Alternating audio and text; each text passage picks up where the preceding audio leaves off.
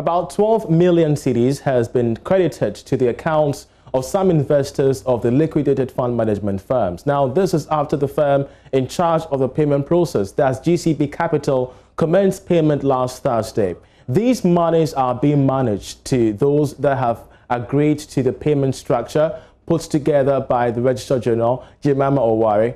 The payment, however, covers only clients of the 22 firms that the Registrar General has had the court approval to liquidate. Kofi L. Awuku is the Managing Director of GCB Capital. Now, there are GCB bank accounts that have been opened for all of these clients. So the payment will be made into that account. Now, a bit about the fund. The fund is structured with two tiers. There's a tier one, which operates like a money market account. To break it down, it's an investment asset that you can easily get your cash out of as and when you need it, maybe within 48 hours.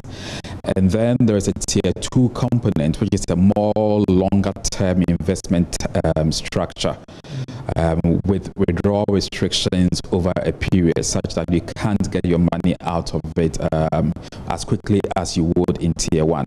So the redemptions or the withdrawals, to use a simpler language, that are going on now are for the shareholdings that these investors have in tier one of the fund. So help me out again here for some little clarification and explanation. You've paid, so what's the total number of persons that you have on your books right now who have had their account validated and they have subscribed to agreeing to your terms of payment? This is the total number of clients. As at close of business last week, we had just about 3,000 people that had accepted the assignment and subscription agreement. And out of this 3,000, about 1,000 had completed KYC. It's ongoing, so as we speak, people are still submitting their documents, and it's all online, so it's happening round the clock, 24/7.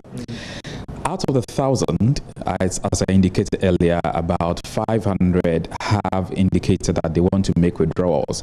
And let me hasten to add that even the withdrawals or redemptions are not happening wholesale. You don't necessarily even need to take all of it out.